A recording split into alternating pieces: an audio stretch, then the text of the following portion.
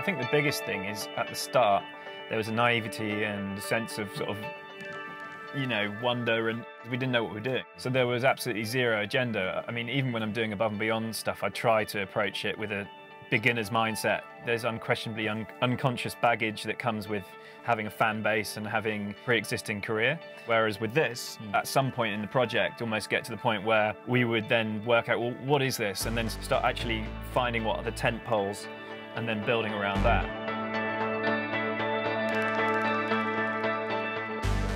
It was a, like I said, journey of discovery. As we built the tracks, we started to develop the sound.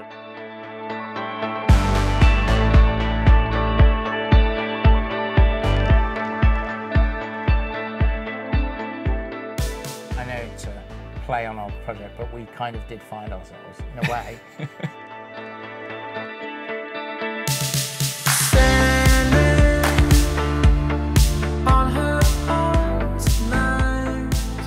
Because the production approach is quite different, and we'd written most of these songs a long time ago, and we only just finished the album recently because we were actually trying to find the ultimate kind of house sound for it.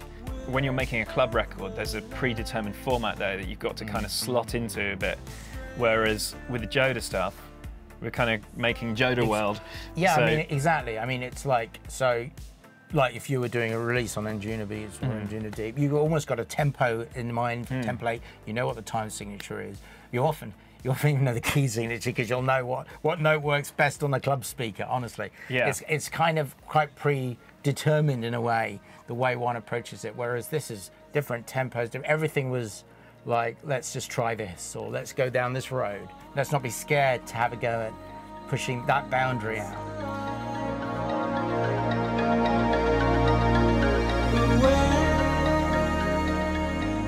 Sometimes having a more open approach actually creates more challenges. You think, oh, that lovely freedom, but actually sometimes having some parameters like, oh, we've got to make a track that's 3 minutes long. Suddenly you've got a kind of, that can help creativity oddly because you've got some boundaries in a sense.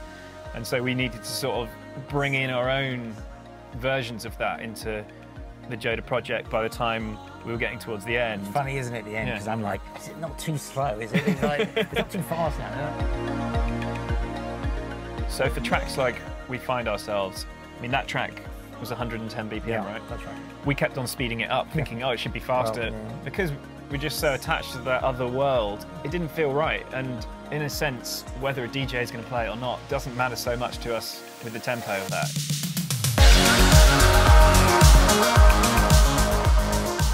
Just needed to be at 110 BPM. It needed to be what it was.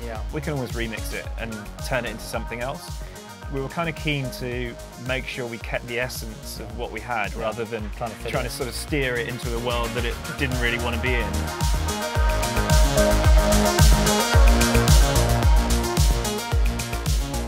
think what happened was, during the last Glaciers, when we were scoring that together, I brought over a record which isn't actually on the JODA album that I'd been working on. And it was a track I'd written with a vocal on it, and I played it to Darren. He liked it, I think. Yeah, no, I was really impressed with the vocal. So I suppose that sowed the seed of maybe I could do some vocals on tracks. But to be honest, I think it was partly because we were on our own. We didn't have anyone else, so we had to use what we had. So, yeah, no, I mean, and so that's how it started. It's how it started. But when Jono first got up the mic and we started putting down ideas, it was something that worked. It just kind of came together again. It's like putting on another instrument that just works, and it just kind of fit what we were also doing stylistically and musically. Yeah. I definitely didn't consider myself a vocalist, so it's been a great journey to be on, having Darren's support doing it, because I've needed emotional support along the way to sort of think, well, why am I doing this? Shouldn't we get someone else to do it? But, you know, I'm on the records ultimately. Support animal. Vocal support animal, yeah.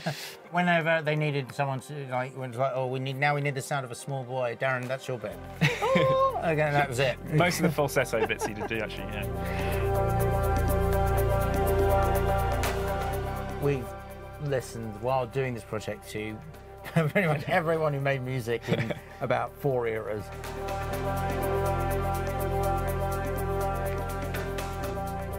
We grew up with the Duran Durans and Depeche Modes and all that Pet Shop Boys tour, and then, Tears but for then we Fears. also had the other side with the more rock side with the U2s and the Genesis. and so all of that, you know, those artists, we have a bent as well towards soulful singers. We, you know, it's like I think we share a very similar taste in music, and so And then the symphonic stuff as well. And the symphonic stuff, exactly. You know, it's the way one orchestrates the strings and the music. You'll see flourishes of it throughout It's like the a album. cake.